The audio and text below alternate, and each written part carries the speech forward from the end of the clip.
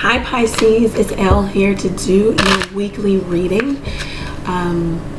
It's for October 1st through the 7th. Yeah, I'm a little under the weather, but we're still going to keep going. I'm going to do 4 cards and then look at the card at the bottom of the deck. So let's get started. Pisces, you've been having some really good energy lately, which is absolutely beautiful. Okay. Wow, the cards really on the top. Bottom of the deck, wow, King of Hearts. This could be you, Pisces, or another water sign, Cancer, Pisces, Scorpio, like yourself. Let's see.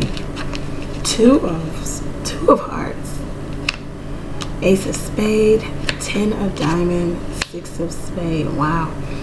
It looks like, Pisces, you have found your match. The 2 of Hearts is a successful relationship. It's the 2 of Cups in the Tarot. Maybe you ended one relationship, maybe with an air sign, Gemini, Libra, Aquarius, or you transformed the energy maybe within that dynamic to where you guys could either continue building together or you're going to build elsewhere.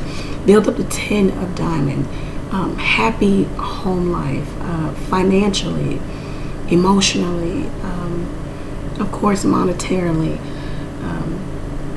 physically. This is everything. The physical well-being, financial, emotional. It's solid, it's stable. This is also, you know, an inflow of money too. 6 of Spades says you've made achievements over small burdens, moving away from.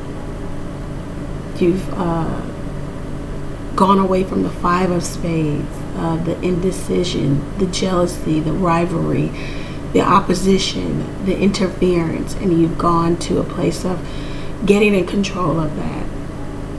It's comparable to the 6 of Swords. So you've definitely made some achievements in terms of goals.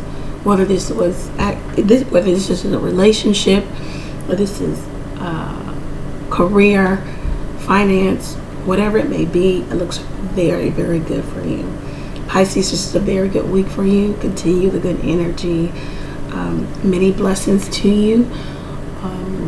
If you feel like you need a personal reading, go ahead and book below at my website.